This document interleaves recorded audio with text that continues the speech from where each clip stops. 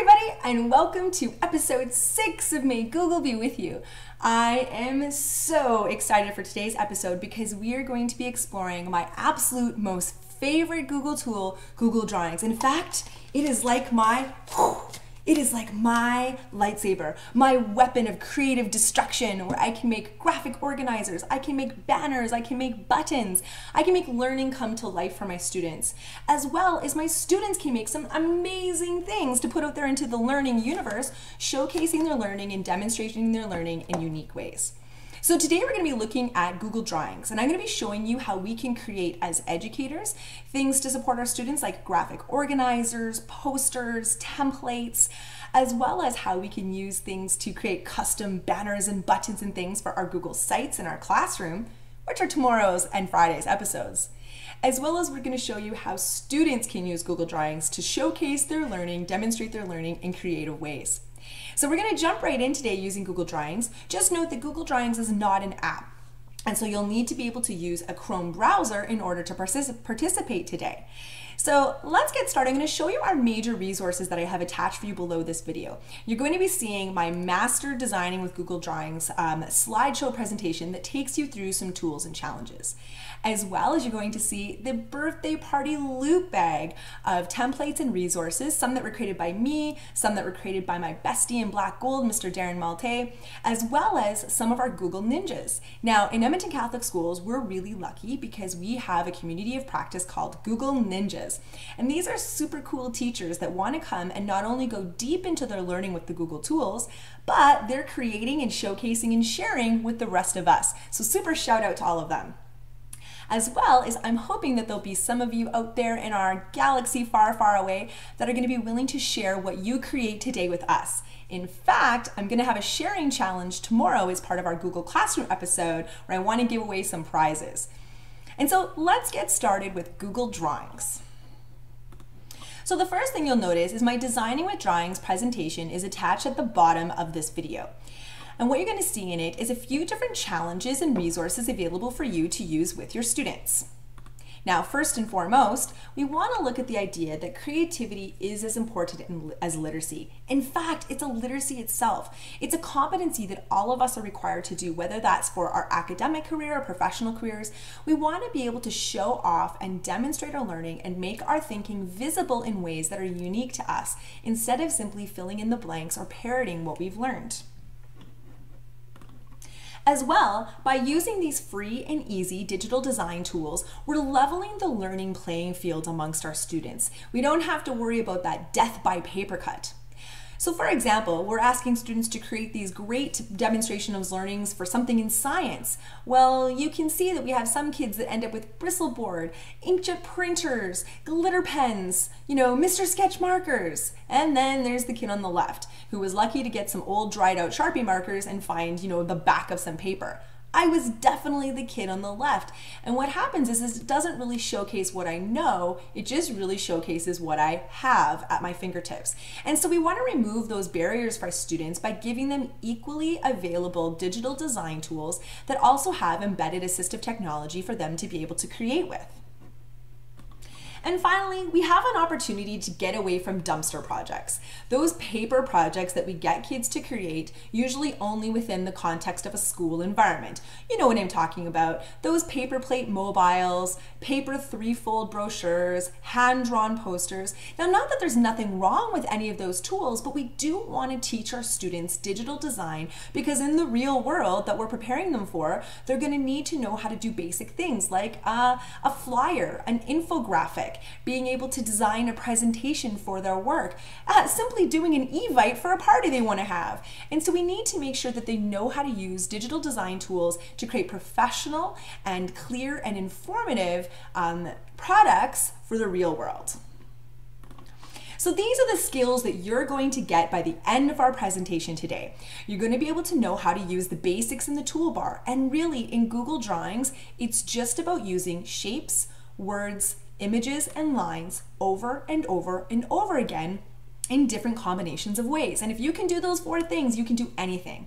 I'm also going to teach you some basic image formatting like cropping, masking, recoloring.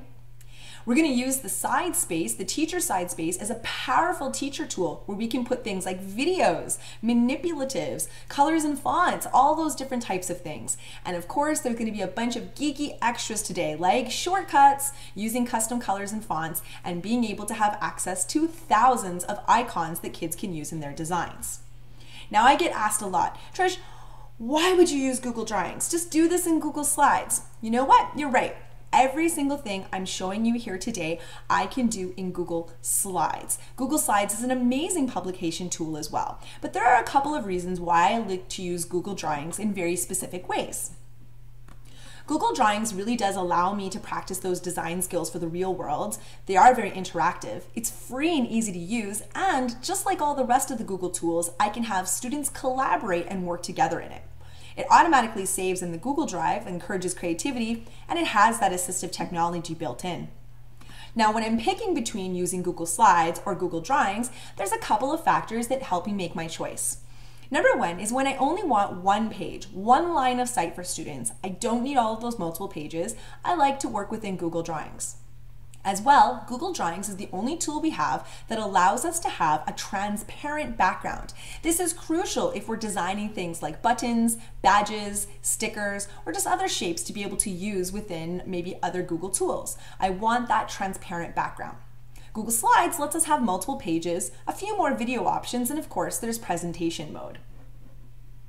So just what can you make with Google Drawings? Really, the sky is the limit.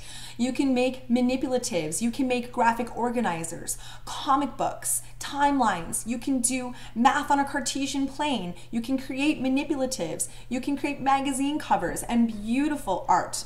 The list goes on and on for each type of thing that you're able to create with simply repeating images, words, shapes, and lines over and over and over again. Now, one of the things that I've attached for you is what I like to call a Google Drawings playground.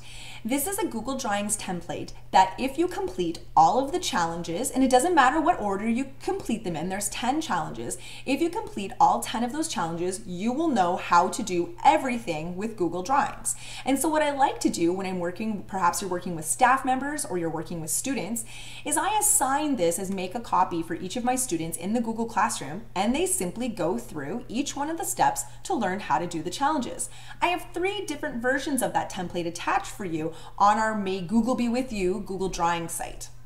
So you'll be able to see here, I have a superhero playground, I have a Canadian drawing playground, and of course I have a sea adventure. The sea adventure playground comes to our friends in black gold.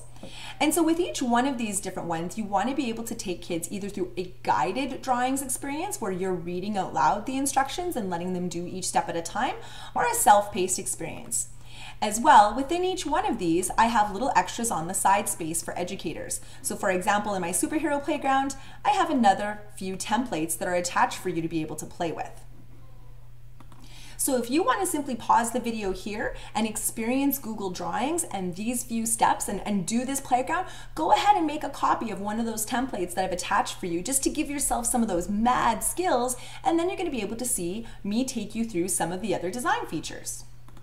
The other thing I'm going to share with you throughout the videos is shortcuts. I love shortcuts. It lets me design faster.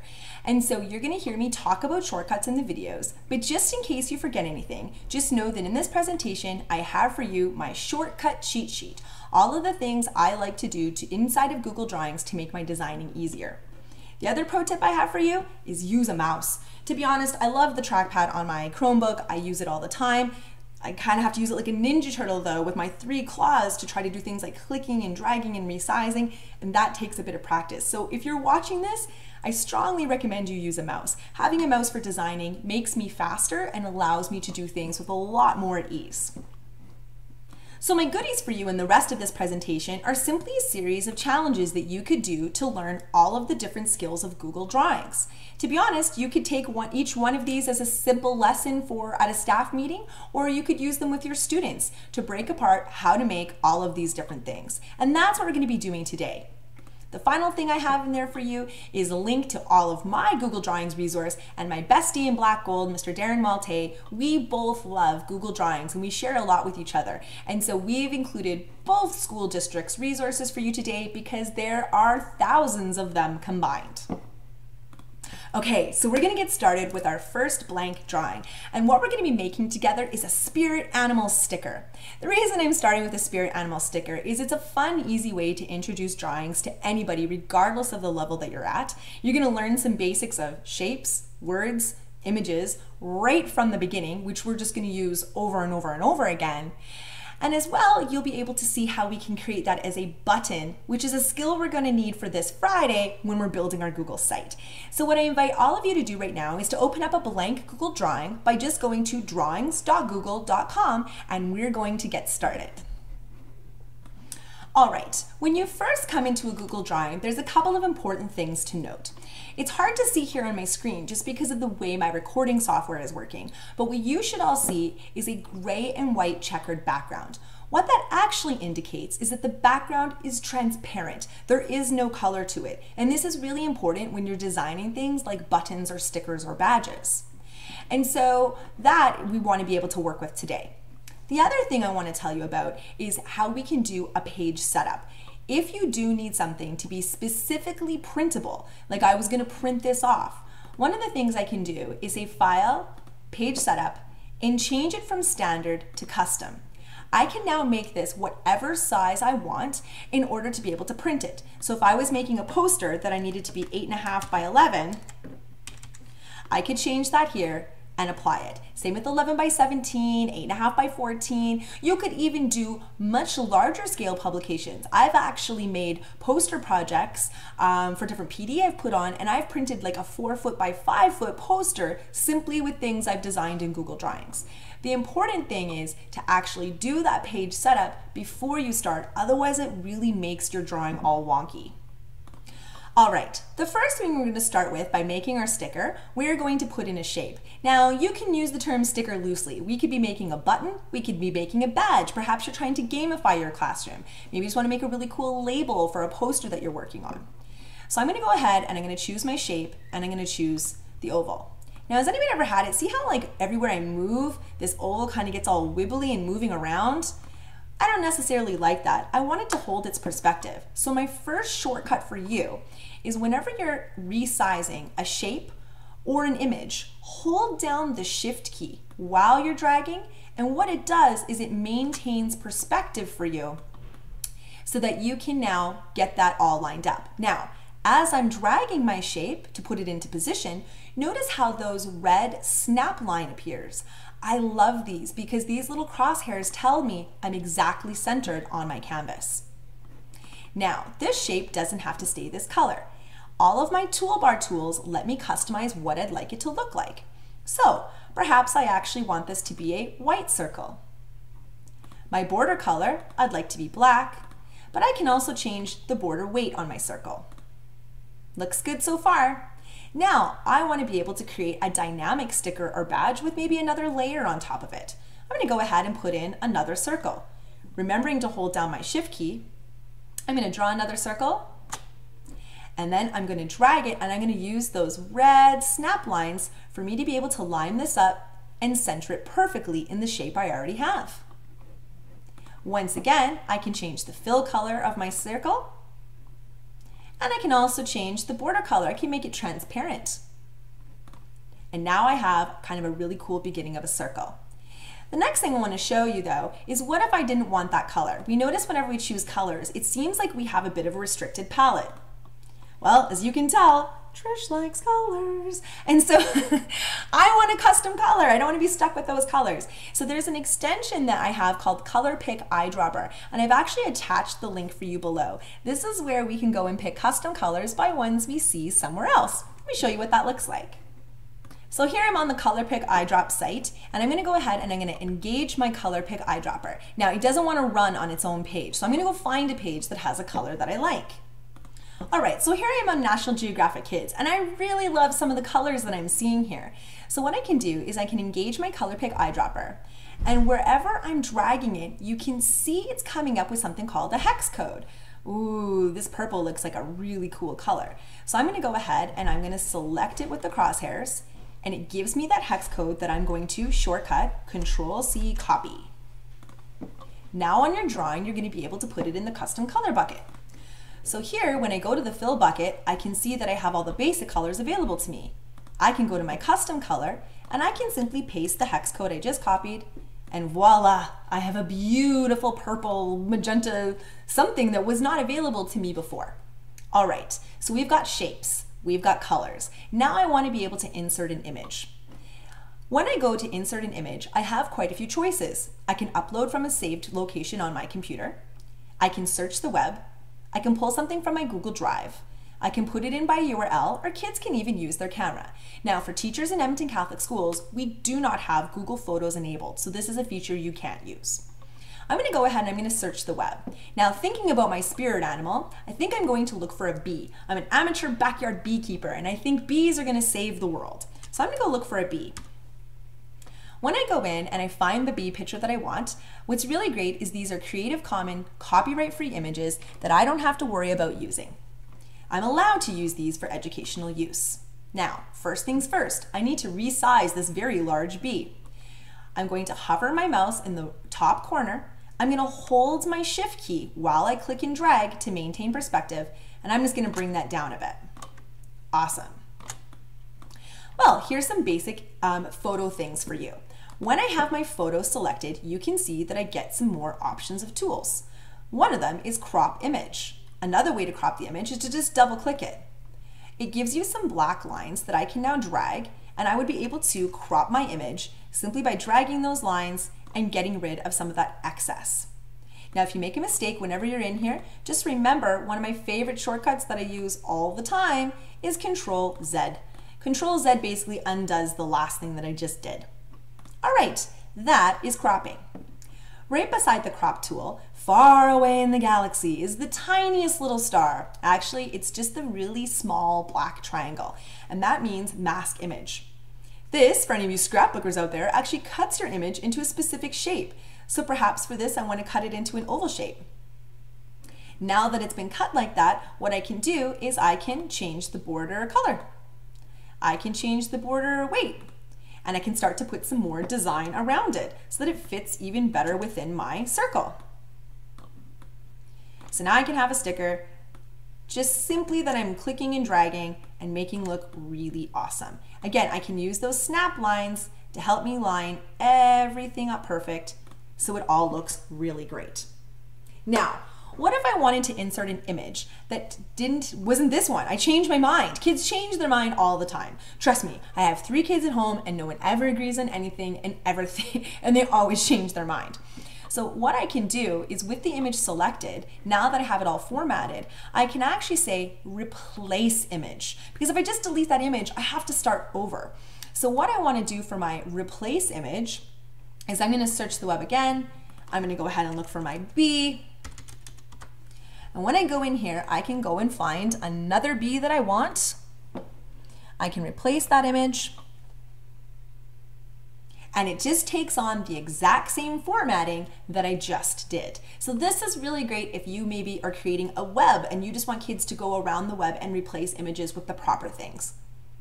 Now, another trick that I like is what if I wanted an image on my sticker that didn't necessarily have a background? I just wanted a bee to go on my purple circle with nothing else on it. Well, I could search for a bee, but I can search for bee PNG. What that will do is it will look for images that have a transparent background. So now I could bring over the bee, and what it'll do is it fits right here on my sticker and I don't have to have a background associated with that particular image. It just will sit right where I put it transparently, and I can even line that up. Perfect. Another thing you can do with your images is there's format options. There's size and color and adjustments, but something that's really nice is the idea of recolor. This is a really fun way for students to be able to come in and have a little artistic flair with their stickers by being able to recolor those images. It's also a perfect way if you have an image and you need to make it black and white or grayscale, you can quickly and easily do that. All right, this is looking pretty good. Trish is happy. Now I want to be able to add my words. How I like to add words is I like to use word art. Word art is a great way for me to customize the type of words I want on the page and not be trapped in a text box. Now, if you're typing more than 1 or 2 words, you probably want to use a text box, but this is a quick and easy way to be able to do this. So I'm going to type in the word Trish. I'm going to make this my name. This is my spirit animal. I'm not stuck with this font or this color. I can, with it selected, go ahead and choose a different font. I can change the fill bucket to be a different color. So I can go find something that's kind of a cool color. I can even let this be white. And I can change the border. And if I want to change the size of my words, again, I'm holding the Shift key and I'm just clicking and dragging from those corners to change where I want that to go. So I'm going to come down here. Now, a couple of things for you when you're moving things around. Arrow keys are your friends. I can move an arrow key and have things move around. If it's moving too much and I need to move it a smaller amount, hold the Shift key when you're using your arrow keys and it will move it 1 pixel at a time. If we need to rotate something, you're holding the Alt key and you're using your right and left arrows. It'll move it 15 degrees at a time. And again, if that's too much, hold down Shift and Alt while you use your arrow keys to rotate it just slightly. My pro tips for you.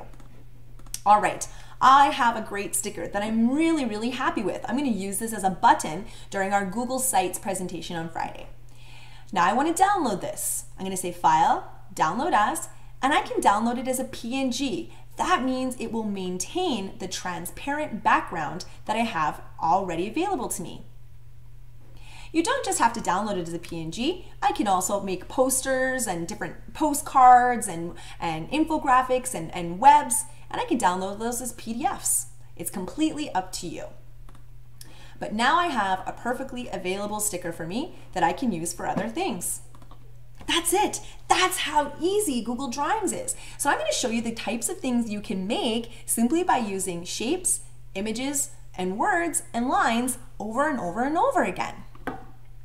This is an example of a timeline that was created by one of our Google Ninjas, Megan McKinney. She simply used shapes as text boxes for students to be able to go in and add the description to the timeline. If you ever double click a shape, it is now a text box and you can change the words. This is another example from one of our Google Ninjas. This is from Sarah Kovac, and she was able to make a story mountain based off a traditional story arc. You can see she has a background color, her image, she's used some word art, she's used some shapes, and she's used some text boxes. This is a great graphic organizer for students to be able to fill in as they're creating their stories. I have an example here of a haiku, where I have an image in the background, and students are able to use the syllable structure to create their words. What's great about this is students can replace that image. They don't have to have something about a mountain. They could change it to any different aspect of nature they're trying to change their haiku for. Another quick and easy way to teach people Google Drawings is to do a motivational poster template. This is a fantastic way for students to learn how to insert an image, change border colors, use text boxes, and word art. And so I love kids to be able to do this. This is a great back to school beginning of the year activity where students are going to choose what word is going to represent them this year, as they go along their educational journey. We can also use these for, say, something like math. Students can create a motivational math poster where they find an everyday object and they have to come up with the word that is represented in math and ask a question. What a great thing to hang around for the classroom and kids to have powerful math talks about. How did I do this? Well, I did it exactly like the spirit animal sticker. The only difference is I changed the background color. I didn't have it be transparent. Whenever you're on a Google drawing and you right-click on the background, you can see the word background. Normally, transparent is the default, but if I was to right-click on the background, I can now change that to a solid color, and that's how I can make a motivational math poster. All right, now I want to talk to you about manipulatives. Manipulatives are so important. That hands-on learning is so important in the classroom, but sometimes we want kids to have a little bit more practice. Now, if you're like me, you probably spent a lot of hours in your educational career creating Ziploc bags for students to use as manipulatives. There was many a night spent cutting out fraction strips and word work words and getting all those little pieces together. Then you go to school and you hand them out to the kids and everyone's learning and everyone's happy, and you tell the kids, don't lose your pieces, make sure you count them before you put them back in the bag.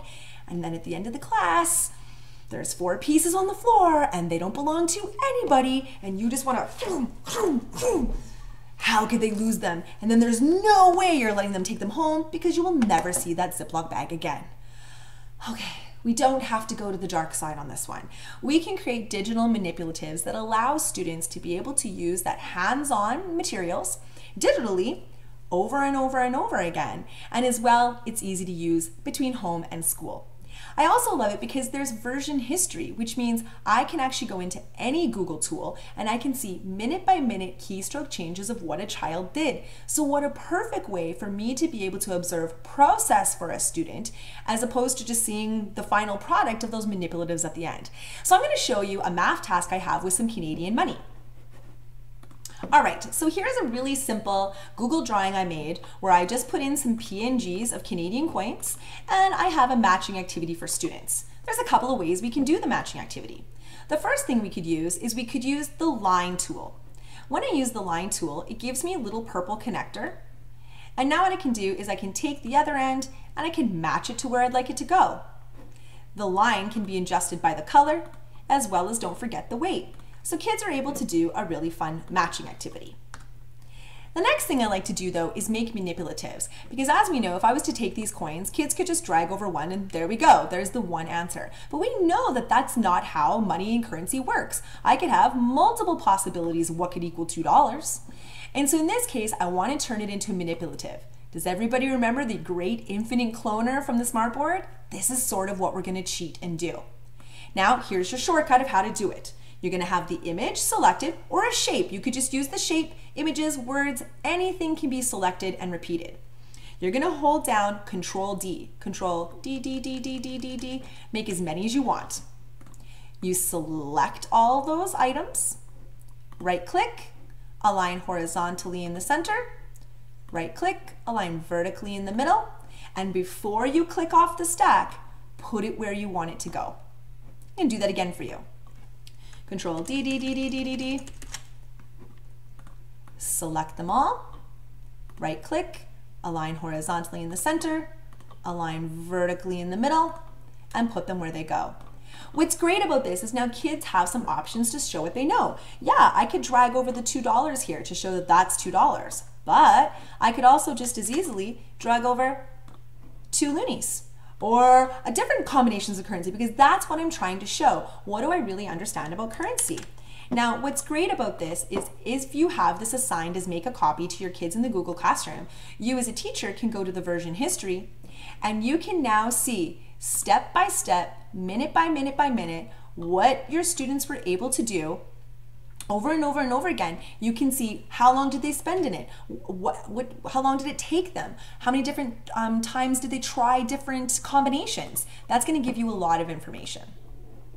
So that's how we make manipulatives. What are other things we can use manipulatives for? Well, things like we can do some magnetic poetry. This is a great word work activity where you can simply use a shape to insert words and you can now have kids come in here and collaborate to put them together.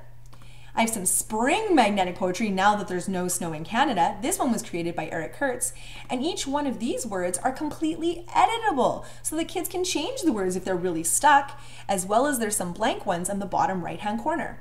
What's great is kids don't have to work in isolation. You can also just as easily have kids share the file and be able to invite one of their friends to be able to work with them. So I can invite my new friend from the MTech team, Mr. Ben Prather. He's going to come and work on some poetry with me today. Now I have that completely done. So that's some of those examples of how manipulatives can be very powerful in letting kids be able to drag and drop their learning. All right, I want to talk to you now about the teacher side space. What's really great about Google Drawings is whenever I'm downloading the final product, anything that was on the side panels of the Google Drawings doesn't get downloaded. So this is a perfect place to put things like manipulatives, instructions, videos. So I'm going to show you a really great project I have called Be Seen on a Magazine. This is where I get students put themselves on a magazine to talk about something fantastic they're going to do in their life. Or alternatively, they can be informative magazines. We've done a whole magazine on the Iroquois Confederacy, as opposed to maybe doing a traditional slide share or a written essay report. They're able to create their own National Geographic about this beautiful culture. The list goes on and on. So let me show you a template that I have for you that I've used, that beautiful side space. So here's an example of a magazine template we designed for my daughter, putting her on the cover of Forbes magazine. You can see that this looks very similar to the Kylie Jenner cover. She was able to put that she was a powerful woman in technology. Now, you can assign this as a copy in your Google Classroom for your students. They can do things like change the color of the background. They can drag over any of these PNGs of different titles and change that magazine. They can also create hyperlinks to things that are maybe they want to go out to outside websites or things like that. I've got instructions for them, fonts for them. I've even included a video. Yes, we can put videos in the side space of a Google Drawing. I'm going to teach you that because it's a very cool hack. If you double click on a video inside of a Google Drawing, it will start to play. So I have an entire episode of how to make a magazine embedded right here. The other thing I have is I have some thumbnails to a whole bunch of other magazines that have been created, and you can have the templates to any one of these. Now, how did I get that video on the side space? Well, we know that insert video is not an option in Google Drawings. It should be. Google, if you're listening, come on, we need this. But there is a really cool hack we can do. We're simply going to use Google Slides to get it in there. So let me show you what I mean. So here I have a Google Drawing that's been created to teach students about the potential dangers for household hazards. And so what I want to be able to include is I have an awesome video about danger in the household that I want the kids to be able to watch. So I'm going to go ahead and I'm going to copy the address of this YouTube video.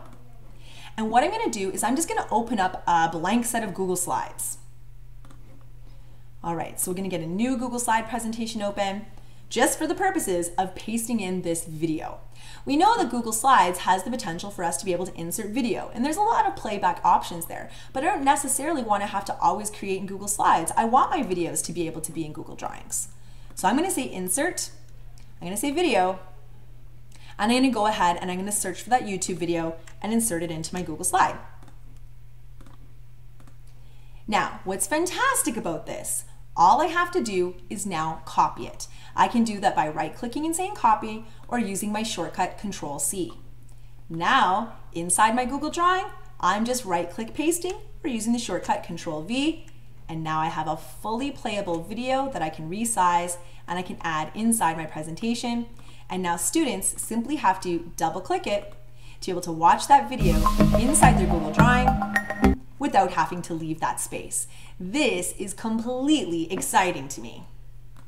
All right, we're coming to the end of our fun in this episode, and what I want to show you now is one of my most favorite tools, and that's the polyline tool.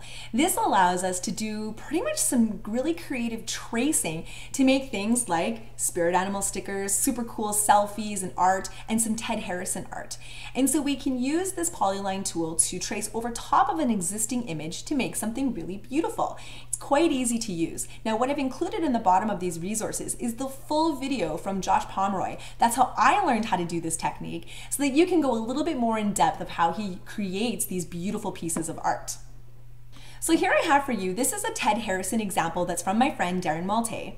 And what they did is they have some examples, some little thumbnails of some actual Ted Harrison art just docked in that side teacher space for kids to be able to emulate.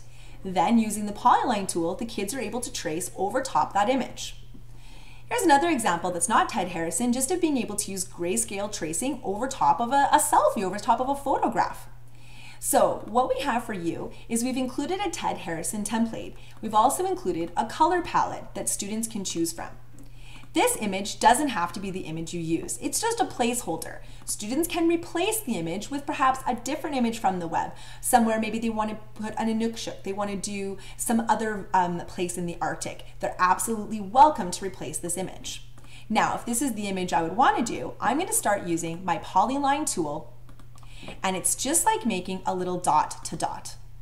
Every time I click with my mouse, it is going to make a little connector and hold my shape there. Now, what will happen if kids don't complete the shape? Don't worry about it. They're just going to be able to click off of it and they'll be able to delete that shape. That's not what I want. This is also a little harder to see. So here's my last shortcut for you. Control-Alt+. Control-Alt+ lets us zoom in without really messing up our browser. So now I can see a little closer into my image. So I'm just going to start being able to trace along with small little bits because I want to capture that color, and I'm going to start building on layers of things. So as you're connecting the dots, hopefully you're hearing all these little mouse clicks. Obviously, I'd probably take a little bit more time doing this, but you know what? It's your art and you can do what you like. So I'm coming around and I just want to get back to the beginning and complete my image. Now what I can do is I can use the fill bucket where all of those custom colors have been preloaded, and I can change my border color to transparent. And so now I have this really great layered on effect.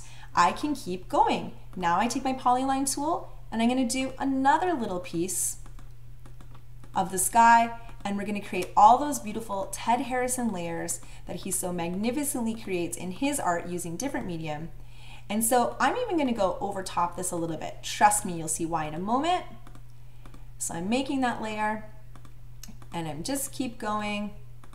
There, I have another layer. I'm changing that fill bucket. Maybe I'm going to choose a little bit of a different color, get rid of that border. Now what I can do is I can change the order of these. If I want this sunset to be on top of the other layers, just know that I can right click and change the order, or I can use the control and the up and down arrows to bring something forward. To zoom back out again, Control Alt minus. Now look how I'm starting to create a beautiful Ted Harrison rendition of this particular image.